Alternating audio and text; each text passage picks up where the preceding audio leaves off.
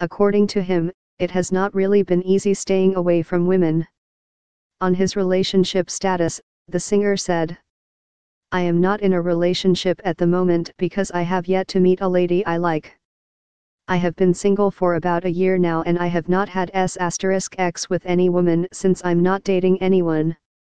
But I must admit that it is not always easy to stay away from women because they compliment us.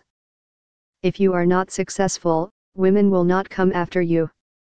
I am aware that I must get married someday, but I don't know when because I must plan things well.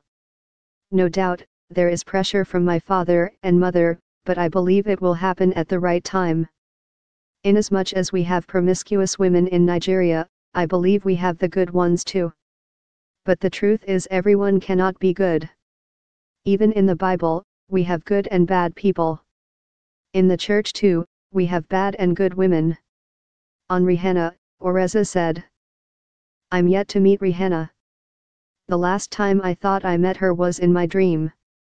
Something interrupted the dream and I woke up. I admire everything about her. Apart from being a pretty woman, she is a goal-getter and she has achieved so much in life at a very young age. She ventured into cosmetics this year and she is doing well. I just admire her as an artiste and individual." On meeting his goals for the year, he said, "This year is better for me because I am now my own CEO, which is a big progress. Though I have been doing things on my own, I plan to unveil my record company in January. So far, I have released 3 singles and they are all doing well. The recent song I released 2 months ago was Hallelujah.